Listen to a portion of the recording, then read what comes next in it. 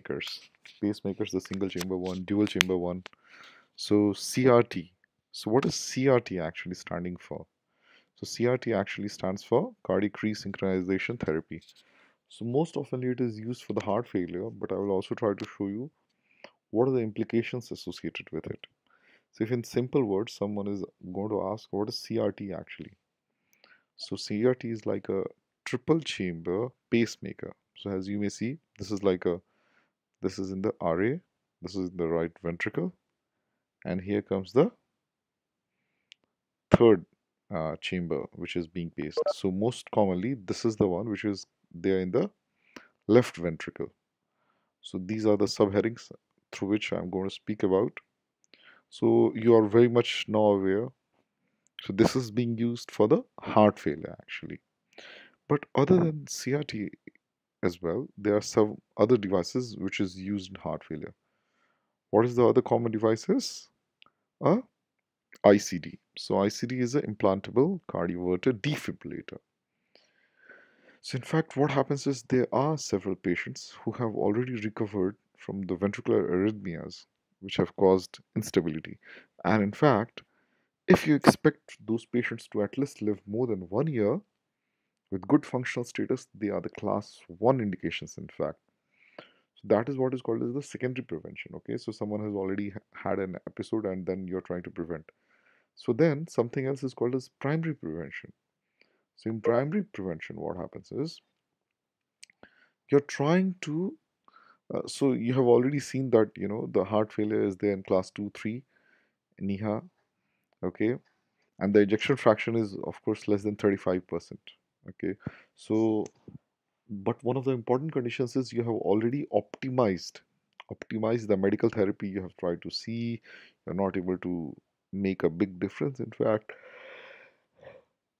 So in that, one more thing you should try to rule out, you should not implant this device within 40 days of the prior myocardial infarction. So because during that time, the risk for having all these heart problems is pretty high. So this is one of the reasons, okay? And so, in fact, yes, as I already said it as well. Similarly, if someone is already in class 4 NIHA, okay, and so ICT is actually not required. Rather, you should try to consider those patients for the CRT or assist device or even for cardiac transplantation, in fact. Do you understand? And yes, um, similarly, if you're trying to replace the generator and all, you should try to look carefully. So now coming to our main goal, what we are trying to discuss about is the CRT. When do you give them for patient with heart failure? So several conditions are there. Several conditions in the sense QRS width more than 150 milliseconds. Left bundle branch block has to be there. Ejection fraction is less than 35%. Even after the optimal medical therapy you have already given. Okay. And you are trying to improve, of course, the not only the symptoms but also the reduce the morbidity and mortality in fact. However, if there is another patient with yes QRS more than 150 milliseconds, ejection fraction is 35, but if it is non-left bundle branch block, it is a class 2A indication. So it is not the ideal indication.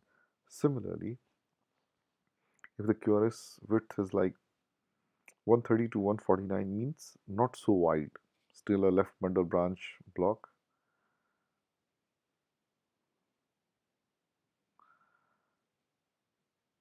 Then what you try to, as I said it, if it is not so wide, ejection fraction is less, LBBB, so it is 1B, okay.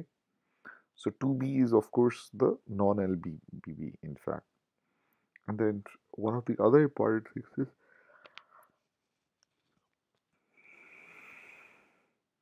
so there's already a so what happens is if there's a patient with reduced ejection fraction in spite of the NIHA class and the patient needs ventricular pacing, and there is a high degree AV block. So CRT can be considered. Okay. So what happens is if there is a pacemaker candidate, but what happens is, uh, yeah, there's a high degree AV block. Okay, and you want to pace as well, and there's a reduced ejection fraction. So for that, it doesn't matter whatever may be the class, you should try to pace them. In fact, do you understand that? So this is important. And yes, always remember, narrower the QRS, it's not a good sign. So for example, if it is the QRS is less than 130 milliseconds, it's not a good indication, in fact, for that. So what if a patient comes to you, heart failure patient comes to you with bradycardia? How are you going to manage them?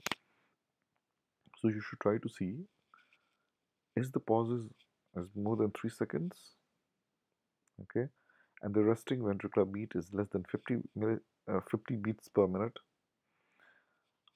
Otherwise, in sinus rhythm is up to 50 beats per minute. Otherwise, if the patient is in atrial fibrillation, you have to see if it is up to 60 beats per minute. If that is how it is, okay, so you have to pace such kind of patients. Similarly, if there is a patient with reduced ejection fraction, and yes, there is a high degree AV block, so for such kind of patients, rather than considering RV pacing, you can directly go for the CRT as well. Okay.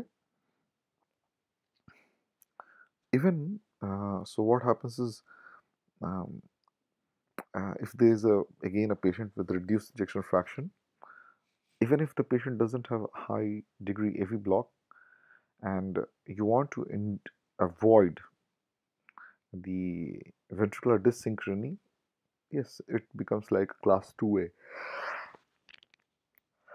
indications for such patients. Similarly, so what are the comorbid conditions, okay, in which it is not indicated? So, for example, if someone has a sleep apnea, it's not good to give them. Otherwise, similarly, in diabetes patients and all, you should try to avoid giving them glitazones. Why? Because they are the ones who can worsen the heart failure.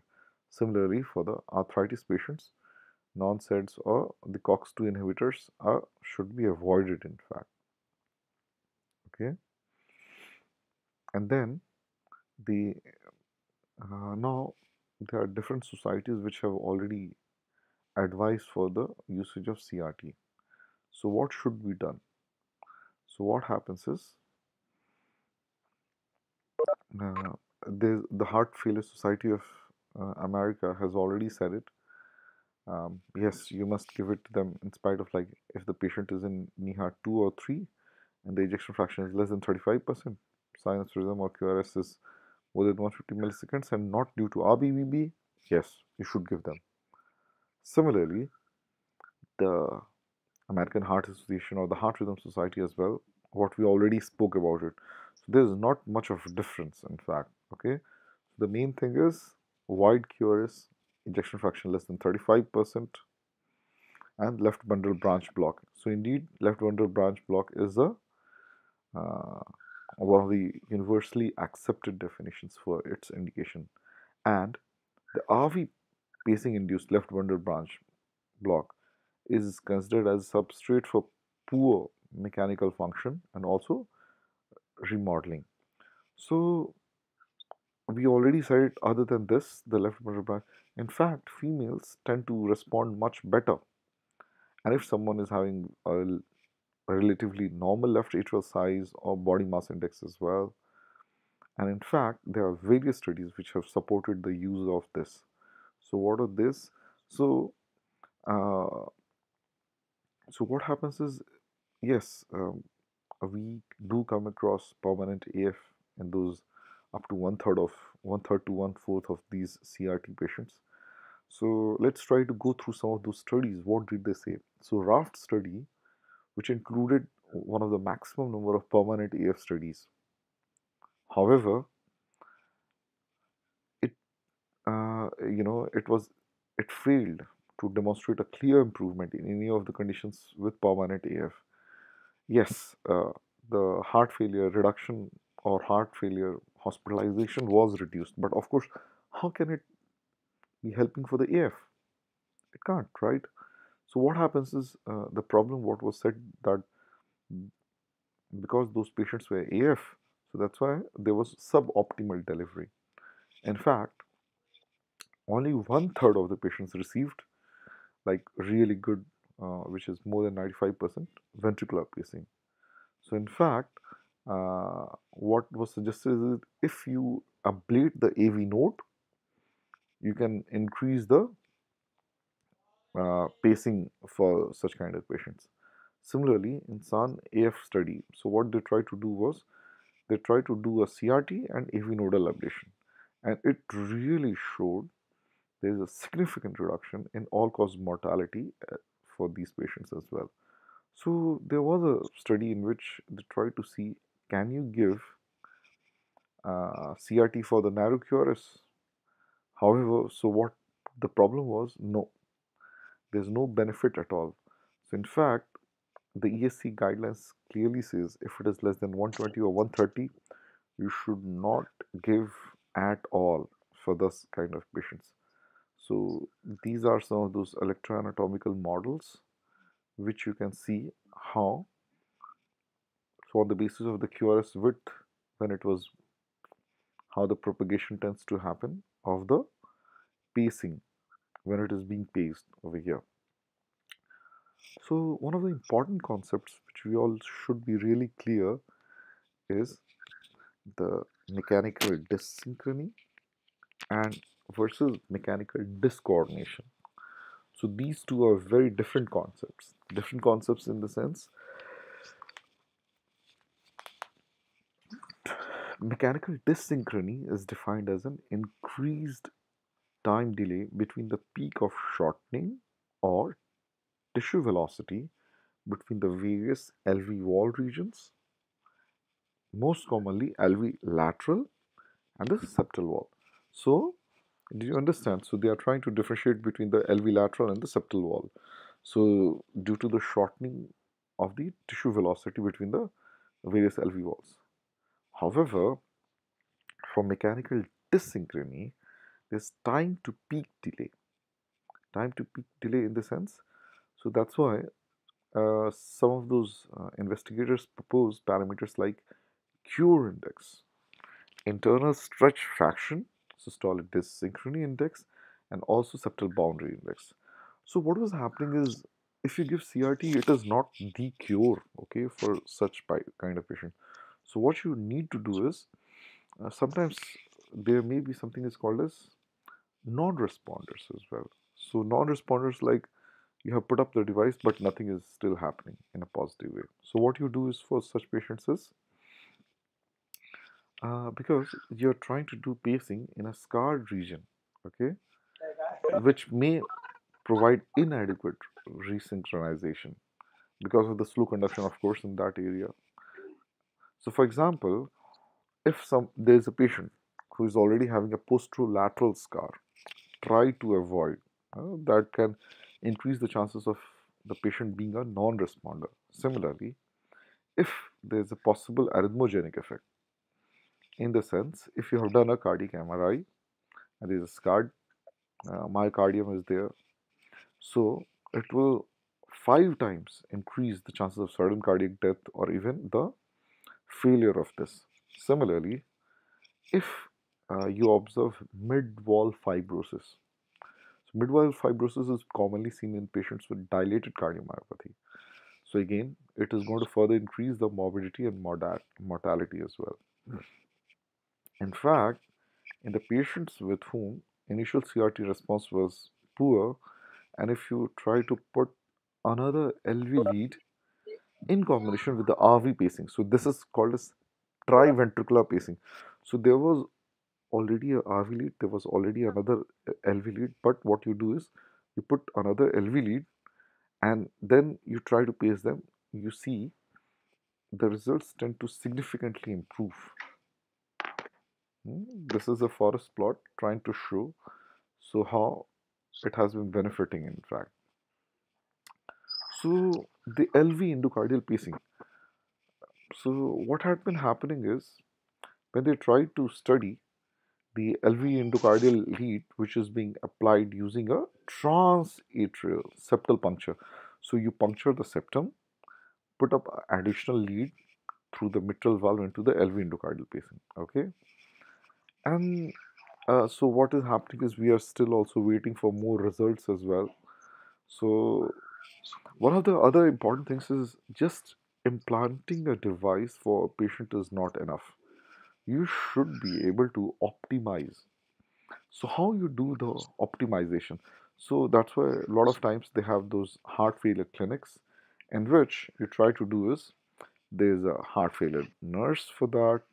There are so the patient will be undergoing ECG, ECG in the sense like on and off magnet, biventricular pacing, and if the patient develops any arrhythmias as well, you do a chest X-ray. You also try to do a lab tests for the blood count, electrolyte, and also renal panel. Similarly, you can also try to do what is called as cycloergometric test. Cycloergometric tests in the sense you try to see how is the oxygen uptake and the biventricular pacing, especially during the exercise. And you try to interrogate the device. You also try to see, for example, there should be a designated cardiologist who is going to review those patients. In the meantime, get a echo done. And after all these things, you try to interpret the results. Then on the basis of that, you try to do a device optimization or the if there is any real need, lead repositioning. And of course, followed by medical optimization, dietary consult, or even heart failure education.